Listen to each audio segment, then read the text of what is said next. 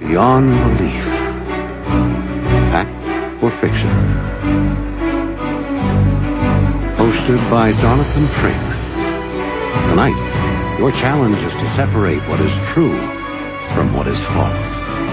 5 stories, some real, some fake.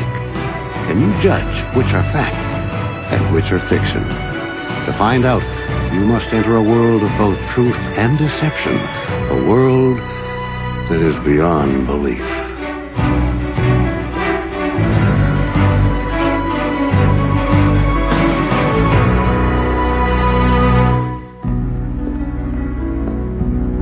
We've all heard the phrase, 2 heads are better than 1. But does 1 head ever take the place of 2? Take this picture.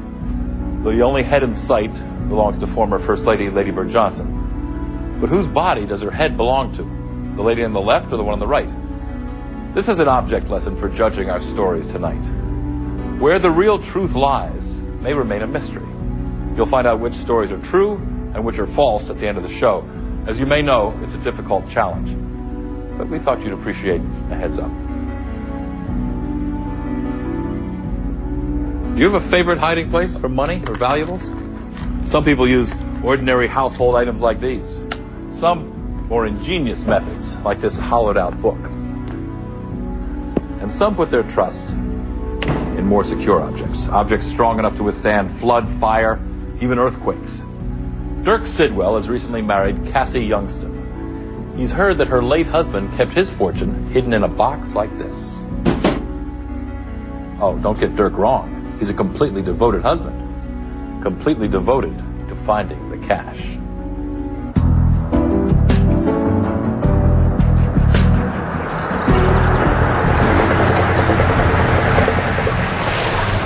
Cassie Youngston's husband, Milo, had died in a thrasher accident 2 years ago.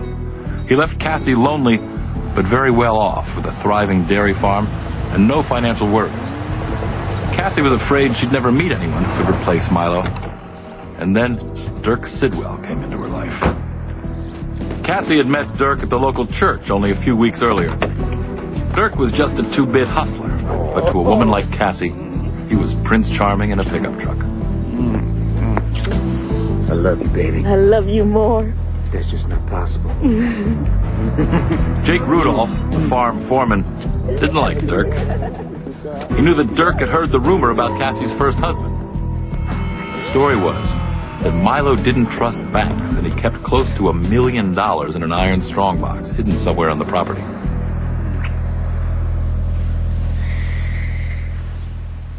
You are one special woman, Cassie. I want you to know, my late husband would have blessed this marriage. We never had any children, and he was so afraid of leaving me all alone. You'll never be alone again, baby cheeks. You're so sweet and good, Dirk.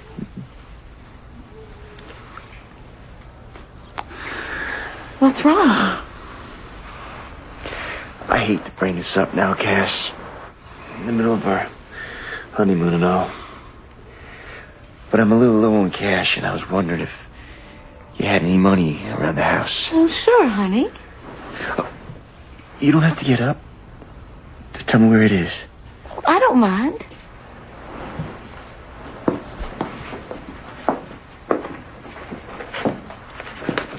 Is 20 enough? Sure. That'll be fine. I feel bad having to ask you for this. I want you to know I'm going to earn my keep around here. I already talked to my foreman, Jake, about teaching you the dairy business. You can start tomorrow. Cassie, I am really looking forward to learning everything there is to know about the farm. But can it wait a couple weeks? We are in the middle of a honeymoon, baby cheeks. Leave it to me to marry a hopeless romantic. Cassie really believed that Dirk was in love with her. But the only thing on his mind was finding that hidden metal box and the $1 million inside. Every time Cassie would go into town, Dirk would take the opportunity to search for the strongbox.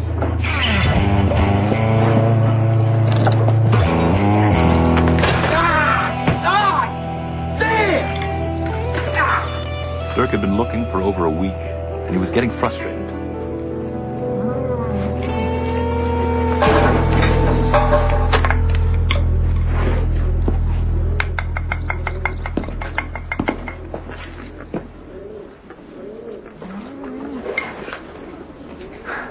Jake!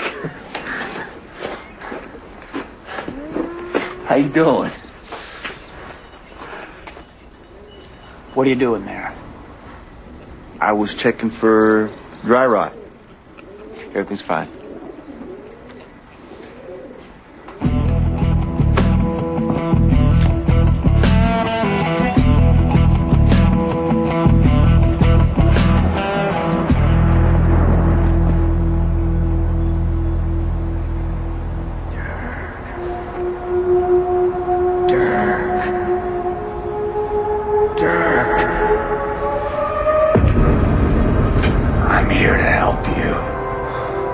Who are you? What do you want? I know what you're after. And I can take you to it.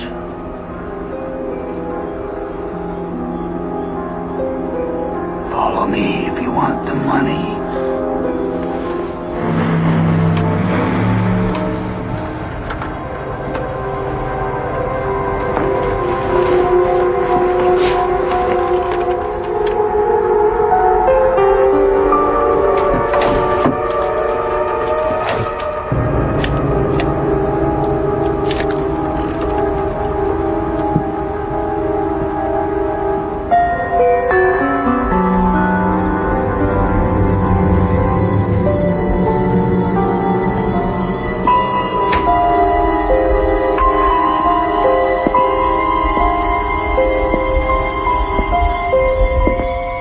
I'm over here, Dirk.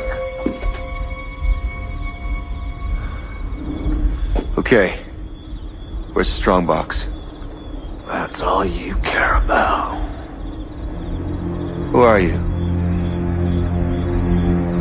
I'm Milo Youngston. And I want you to leave my casa alone. Yeah, right. I don't know who you are, pal, or what you're up to. Milo Youngston's dead. Now, if you know where the strongbox is, you better tell me. You'll never find it. Then you're dead. Where are you? Where'd you go? I'm over here, baby cheeks. Over here. Dirk. I'm up here. Ah!